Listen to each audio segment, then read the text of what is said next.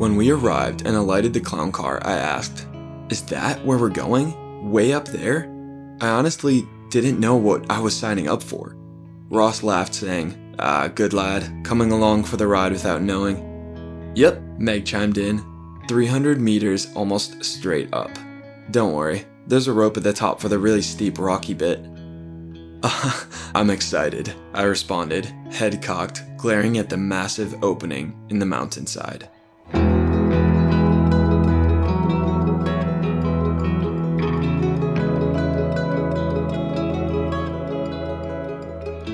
Hey everyone, I'm Cullan McNamara, and welcome to the podcast about my upcoming book, Attempting Local. Attempting Local follows my journey as I explore Ireland, surf the waves of the North Atlantic, hike the country's rugged mountains, and travel throughout Europe, all while striving toward a master's degree. It's an extremely honest account of how tough it can be to leave everything behind and move abroad, though it simultaneously demonstrates the beauty of a life of solo travel. If you're a fan of the podcast and want to show your appreciation, send me a message on Instagram at CullanMac. Follow at Attempting Local Podcast on Instagram and Facebook. Rate and review the podcast on Apple Podcasts. Follow on Spotify, subscribe on YouTube. And if you're feeling extra sweet, you can become a patron by visiting patreon.com/CullanMac. Anyway, thanks for being a listener, and now enjoy the show.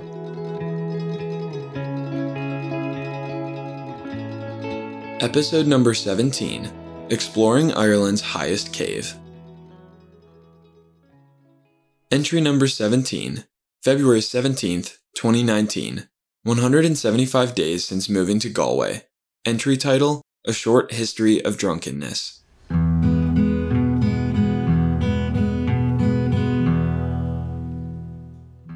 For me, without a good pen, it's nearly impossible to write. I've lost my favorite pen. That's why it's been a couple weeks. Not that a craftsman is useless without his most beloved tool, but the tool is what makes the craft fun.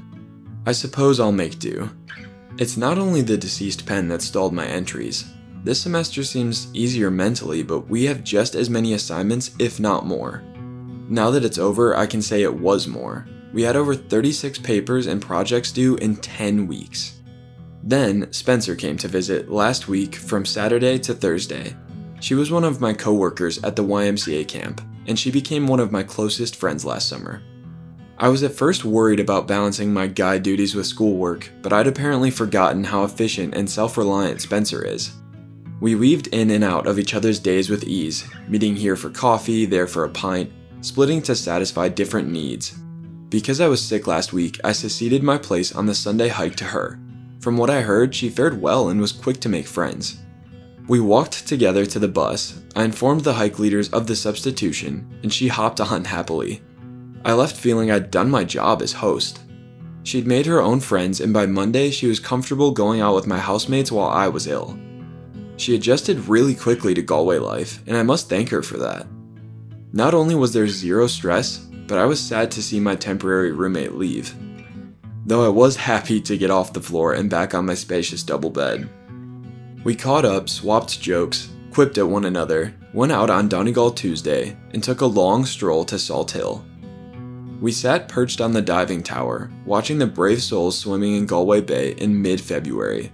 All in all, it was a wonderful visit. Now, on February 17th, it feels as if spring is already on our doorstep, and I'm eager to open up. I've never in my life experienced a winter so mild or so short. In Michigan, the icy season can go deep into March, as deep as the snow we wish to forget by that time. For me though, as the Brexit countdown reaches 40 days, 6 hours, 48 minutes, and 6 seconds, I'm soaking in the rare sunlight. Also, as I type this entry up, Brexit still has not happened. It's June 7th of 2019. The temperature is at least 20 degrees warmer than back home. Birdsong fills the air, and it seems as if their tunes have never been so noticeable in my life. I'm absorbing it all, hoping there's no mad weather shift before the spring is confirmed. Oh, by the way, I finished my 4th book of the year, The Doing of the Thing. It's about the life of legendary boatman Buzz Holmstrom.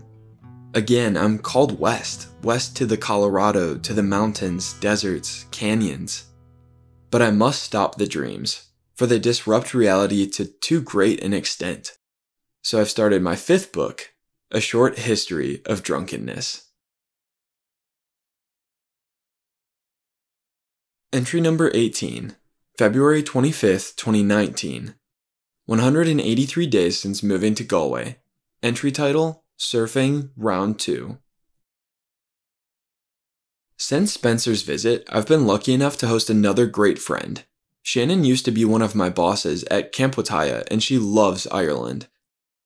She was actually on this side of the pond for the 𝗬𝗵𝗱𝗲𝗏 Fair, the annual pilgrimage to hire international staff. She'd be making stops in England and Poland after drinking some pints of Guinness with me in Galway, and that's exactly what we did. I gave her a tour of the local pubs that I'm getting fairly tired of frequenting. I introduced her to my university friends.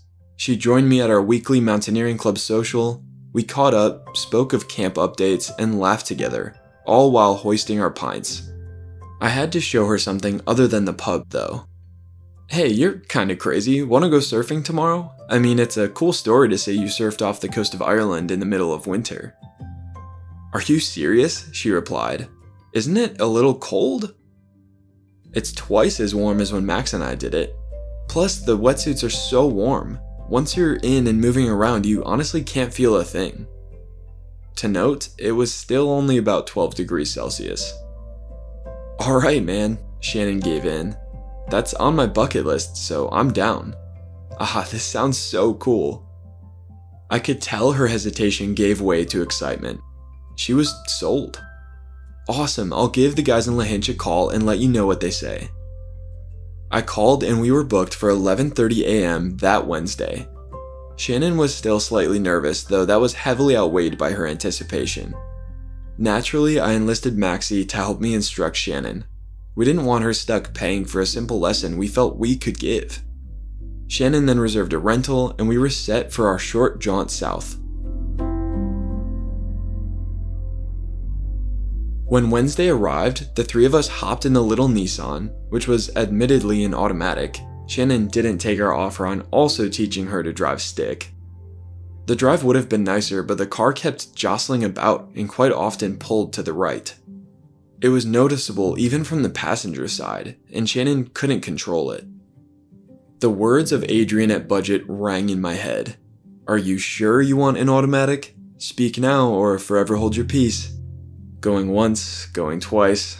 Alright, so be it. Nevertheless, we made it perfectly intact. Stuart from 𝗀𝗃𝗃 Surf School greeted us, cheerful as ever, when we stepped out of our death trap on wheels. Welcome back, guys. Do you want hard or soft boards this time? Max looked over at me, grinned, and replied, hard boards for sure. She'll be needing a soft board though. He gestured to Shannon. Shannon didn't disagree. Hardboards are tougher to balance and successfully ride, especially for beginners. You'll have about 2 hours, Stuart explained. You're welcome to stay out for a bit longer, but make sure to be back by 2:30 at the absolute latest.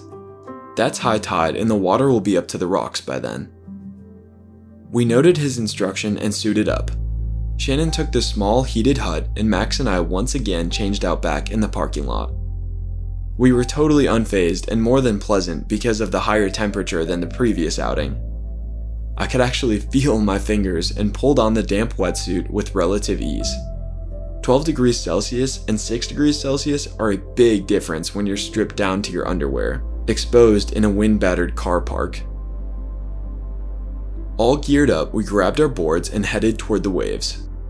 They appeared bigger than last time and sounded like it too. They crashed deafeningly, and mixed with strong winds, we resorted to shouting to one another. Max and I had Shannon lay her board down, and we confidently explained the basics. I kept peering to my side, drawn by the white spray flying off the back of the rolling sea, defiantly clinging to the sky before inevitably returning home. Max concluded giving pointers, and we hurried to the shoreline. I ran with the joy of a child. We clashed with the waves like opposing military units. Once we were far enough out, it became steadfastly apparent how much more technique a hardboard required. My first time out with a softboard only took 30 minutes to catch a wave. somewhat more experienced, it took an hour. To make matters more complicated, the waves were significantly larger, and since remain the largest I've seen at 𝗀𝗃𝗁. And Max and I were trying to split time helping Shannon. Admittedly, he, being a better man than I, dedicated more time to her. While she never got on her feet, she did ride a few waves lying down and eventually on her knees. We reassured her most people didn't get up the first time. Shannon being Shannon, she reassured us she was having a blast regardless of how well she performed. Her unbreakably happy demeanor is truly a joy to be around. We lasted about 2 hours before heading toward land, Max and I exhausted, Shannon ready for more. She's the human equivalent of the Energizer Bunny. When it was all said and done, I successfully caught only a handful of waves, but they were bigger and quicker than our first go. Max had fared better than I, though even he struggled with the hard board at first. What we'd all struggled with was the undercurrent. The increased force of the waves made it incredibly difficult to get out far. You'd first be smacked in the face by 1, sometimes 2 waves, then your legs would be pulled behind you toward shore as you battled in the opposite direction. It felt like a malignant being grabbed your ankles and wouldn't let go until you excessively wrenched them loose. Despite the fight, we were all in good spirits by the day's conclusion. The 3 of us shared a meal in a cafe before heading back to Galway, and we reminisced about what had taken place only minutes before. Shannon thanked Max and me for the experience, and she and I had one last pint in 𝗀𝗏𝗏𝗲 before the night's end. Shannon left the next day for the rest of her European adventure. It was tough to see another friend leave. Each time it makes my existence here more obvious. They leave, I stay. It used to be so isolating. I should be on that plane with them, heading back stateside. Then I remember my new life here, my new friends. I'm comforted by the fact that I'm exactly where I'm supposed to be. And of course, I appreciate that I'm not actually isolated. How could I be when I've already had 5 friends visit, and there are more who've already booked flights to see me? My friends are my greatest strength, and that holds true even 3,000 miles from home.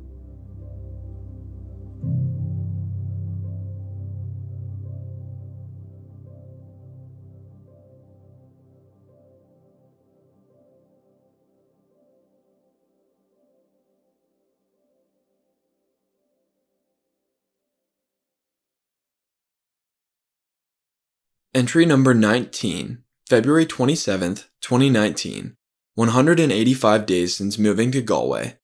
Entry title, The Music at the End of the Tunnel. It's tough to beat a pint of Guinness after a hike. It's a mountaineering club tradition. We always either hike over a mountain, come down on the other side, and trek to the pub, or we'll hike back to the bus and the bus takes us to the pub. I believe I even mentioned it in an earlier entry. Alas, it doesn't matter where you hike or even who you're with, club or friends, you'll end up at a pub. I'm currently writing this in 𝗪𝗎𝗍, a pub on the west coast of Sligo. We've just come back from Diarmuid and Grainne's cave. It's the highest in Ireland, or so I've been told. I was invited by Meg, a friend from the mountaineering club, and her 3 friends and I squeezed into her stereotypically European car. I was in the back with Ross and Ben because, quote, Ellen gets front seat, unquote. That's what Megan said, hand in the air as if she was abiding by some sacred law. She further elucidated, that's just how it is, so deal with it. The banter didn't stop there. It continued for the extent of the road trip. It was easy to tell I was an interloper in a very close group. The ride was entertaining, though I felt out of place during their sing-alongs, which seems so common when getting a lift from young Irish people. Inevitably, I warmed up and attempted to join in on the jokes. My biggest problem is that I'm just not funny. Ask any of my friends, they'll tell you, especially the Irish ones, their humor is significantly different. They did appreciate the effort nonetheless, and offered me a few pitied laughs. When we arrived and alighted the clown car, I asked, "Is that where we're going? Way up there?"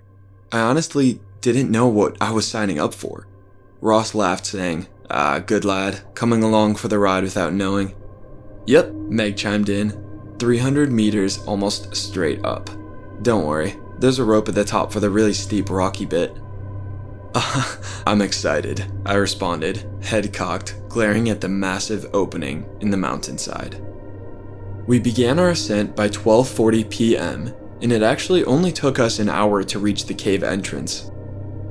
We crawled upward on all fours most of the way. Every now and then, a gust of wind would push one of us to our sides, and we'd cling to the unstable grass for the illusion of safety. It wasn't until after that I saw pictures of rescue helicopters on scene when someone else had done the same exact hike. Our climb wasn't without excitement, but all 5 of us managed to pull ourselves up the rope and plunge into the cave's darkness. Once inside, we followed an obvious path to the left. It was tall and wide enough, but it ended in a small opening, which dropped into a 7-foot hole. That hole led to another room. Without enough headlamps and gear, we decided we'd better not attempt the cramped space. We went back around to the mouth of the cave, blinded by the natural light shining in. After only 10 minutes in the bowels of the cave, our eyes had adjusted enough for sunlight to be painful. Meg and I then went over top of the fallen boulders in the main part of the cave. We found another way into the large room that lived further back, going over top and bypassing the small hole mentioned earlier. Meg continued on, I grabbed the others. Ben and I moved toward Meg in the back of the cave while Ross waited for Ellen. The 2 of us reached a little drop off with a handy rope and scrambled down into, essentially, an auditorium. It was open, large enough to fit a 2-story house, and rounded as if we were standing within a globe. Meg was at the very back, simply a beam of light that bobbed and weaved. Hello? Guys? Can you come here please? I've just heard something and I'm afraid of the dark. I don't know why I've come back here alone. Quickly, lads, Meg said, her voice noticeably shaken. We moved as fast as the slick rocks allowed. Ben and I heard no sounds when we reached Meg, but we did meet the end of that cave section. We came back out into the auditorium and noticed a slope of crumbled rocks that led to another opening. Ben, Meg, and I scrambled up and peeked through. There was another decently sized room, and at the other end were 2 small walls, a thin crack separating them that could be shuffled up. We knew we could get there because there were already wet boot prints leading the way. Ben went up first, and I tossed him my headlamp. Meg went next. That's right, Meg, use your knees, just like you know how, Ben slagged. She got herself in a good position and inched up, moving at about a 50-degree angle. I was next, so I handed up her phone, and she shined its flashlight back toward me. I could see the route and started moving. You know how we've been joking about how this could be the beginning of a horror movie, and how one killer couldn't take on 5 people? Well, we've already split into 2 groups, I laughed, continuing my way up. Hey guys, Ben called from ahead. I hear music. My heart sank. I immediately imagined Gregorian chants and some weird heart of a cave sacrificial altar. Blood pouring from a freshly dispatched body into various pools, feeding some dormant evil. When I finally got up the slippery incline, I heard that it was just party music. My heart rate slowed to a reasonable pace. Take a look here, it's so bright, it's almost like another natural opening is letting light in, Ben said. Ellen and Ross caught up to us, and everyone started calling out, "Hello?" The sound echoed through the cave. The only recognition we got was the music stopping. Whoever had gone deeper than us had shut it off. We considered going down the hole, but this one was very deep. We decided with wet boots and without climbing gear, it wasn't smart to take the risk. What's more, it probably wouldn't have been wise to disturb whoever was down there. It didn't seem like they appreciated the attention. We left the cave and, per tradition, went to the pub.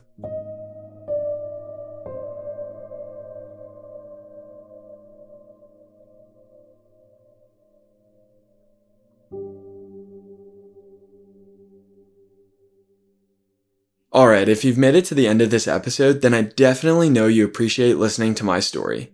Showing that appreciation is really simple, and it seriously helps the show grow and reach more listeners. You already heard the spiel at the beginning, so you know how you can help. It amazes me that this podcast is reaching people from all over the world. So feel free to reach out wherever you are and share your thoughts on this piece of work, or just to chat. Shoot me a message at Cullan Mac or at Attempting Local Podcast. I absolutely love hearing from you. So thank you again and enjoy listening to Attempting Local, a year abroad in Galway, Ireland.